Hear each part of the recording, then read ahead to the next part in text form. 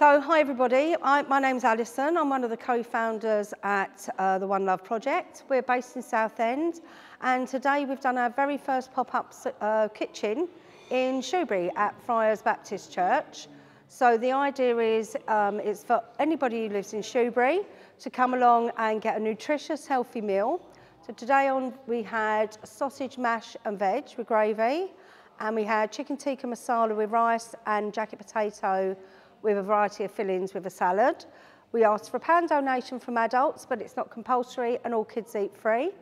We've also had our, it's not a food bank, we call it like a cheap grocery and cupboard fillers. So we've got tables of food, and we've got a 10p table, a 20p table and a 50p table.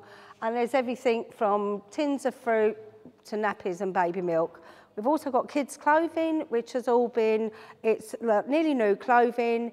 It's been washed, dried, ironed, checked, and then it's all sealed. So it's perfectly COVID-free. It's been sat there for 72 hours, and that's it. So we're going to be here every Tuesday from 2 o'clock till 4 o'clock at Friars Baptist Church in Shoebury by the Renown.